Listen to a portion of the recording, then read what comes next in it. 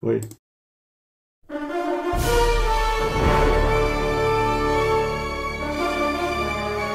Spider-Man No Way Home came out this last weekend, and I was able to see it twice, so I feel like now I could actually discuss this movie. Originally, I wrote an entire script for this video, but I just decided, you know what, I'm just gonna wing it. I have a whole bunch of points I want to go through, and yeah, just hope for the best. And also, it's kind of impossible to talk about this movie without spoilers, so you have been warned. Go see No Way Home. Trust me, you won't regret it. So, is Spider-Man No Way Home actually good?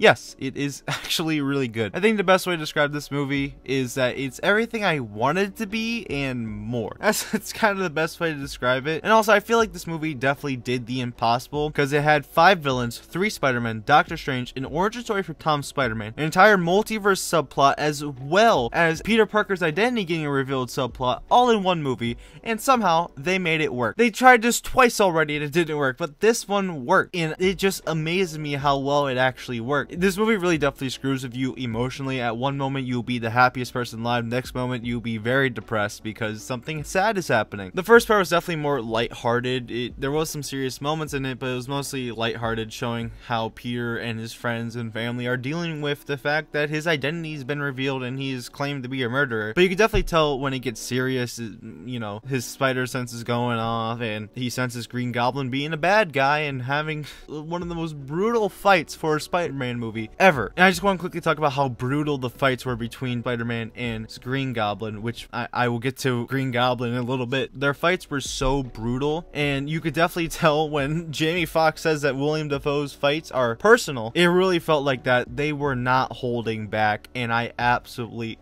love that. All the villains were good, even though some didn't get as much screen time, like the Lizard or Sandman, but definitely the 3 are Electro, Doc Ock, and Green Goblin definitely take the spot, with Green Goblin taking the top spot as the best villain of this entire movie. He was definitely scarier, more terrifying. I personally believe he was better in this movie than he was in the original 2002 Tobey Maguire Spider-Man. I just think he was a fantastic villain in this movie, but also Doc Ock was good as well as Electro, which got a little bit of redemption arc, and I kind of like that. And I really like the fact that this definitely feels more of an origin story for Tom Holland's Spider-Man, with him finally becoming Spider-Man at the end, because the main criticism that people have with his version of Spider-Man is that he doesn't really feel like Spider-Man, which I feel like that was the point. The point was that he isn't Spider-Man yet, and this movie definitely makes him become Spider-Man, with Aunt May dying in this movie, which I think was actually kind of a good choice. It was very sad, but I also think it was a good choice because we didn't see Uncle Ben die in the MCU. We know he did exist and we know he did die in the MCU. They just never showed it, but they did talk about it a little bit. But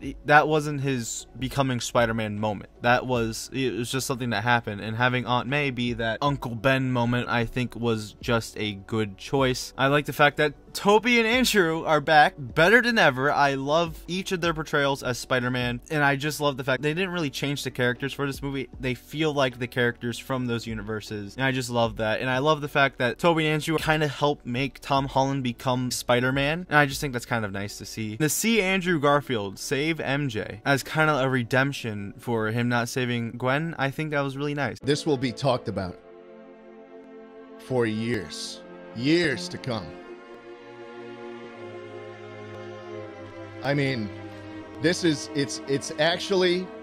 actually sick and twisted. You could tell the people who made this movie absolutely love Spider-Man and love every single version of Spider-Man because they had all these little details, all these little references. You could tell the people who made this are fans, and I personally cannot wait to see the future of Tom Holland's Spider-Man in the MCU, since we are getting a brand new trilogy. Spider-Man 4 is confirmed, and I just want to quickly mention that suit at the end is so good. It is one of the best Spider-Man suits we've ever seen, and we've barely seen it. I love the fact that the front logo as well as the back are both inspired by Tobey and Andrew. Like the front, you can definitely see the Tobey inspired logo, and the back you can definitely see the Andrew. Well, the first time I saw it, I thought that was the case, but rewatching it, definitely that was the case, and I just love that. I just can't stop loving this movie. This movie is such a good movie. It is definitely one of the best Spider-Man movies. I think it is the best Spider-Man movie, in my opinion. I just love this movie, but you also cannot ignore the previous Spider-Man movies because those movies had the walk to make this movie run. If you haven't seen No Way Home, and for some reason you did watch this entire spoiler review, go see No Way Home. If you already seen it,